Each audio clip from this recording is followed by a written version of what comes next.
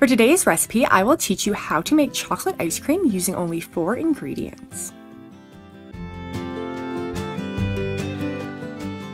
In a 4-cup measuring cup or a medium bowl, combine 1.5 cups of whole milk, 3/4 of a cup of granulated white sugar, and 1/4 cup of cocoa powder.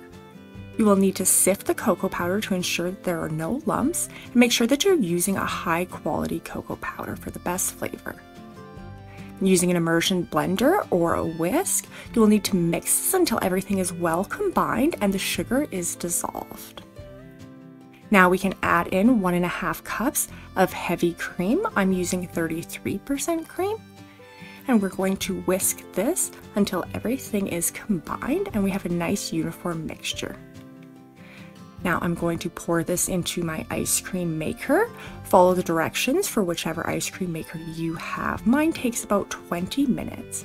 And as always, the full recipe and all of these instructions can also be found down in the description box below, so make sure to check that out as well.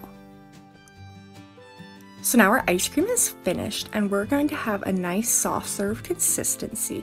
If you would like a firmer ice cream, then just transfer it into a container and you'll need to freeze this for at least 2 hours.